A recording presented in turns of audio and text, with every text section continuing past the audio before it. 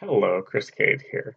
A lot of people looked at this illusion and said A is dark, B is light, and it doesn't change no matter how I manipulated the image or what I took away. So I thought I'd actually record a quick video and show you exactly what I did and how we can get there. So the first thing I'm going to do is just basically get rid of everything except for A and B.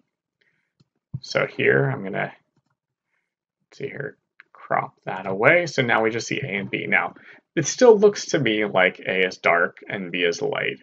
And part of the reason for that is there's this little shadow above B and below B.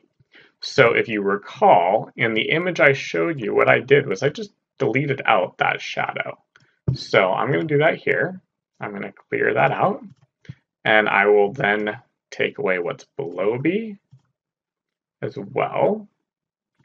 And we'll just get rid of what's above A, okay? Now by this point, most people, not everyone, can see, or is able to see, that A is dark and B is dark. However, if you're still not able to see it, then the next thing we can start doing is taking away the different colors around A and B. So let's see here, we'll try that, and then I'll clear that.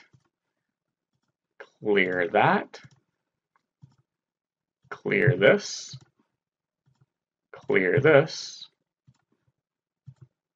clear this. Now, at this point, for most people, A and B look pretty much the same. And what we can do to kind of test that out is I'm just going to take B away, and then I'm going to paste it over and see as I squeeze B onto A, do they look the same color?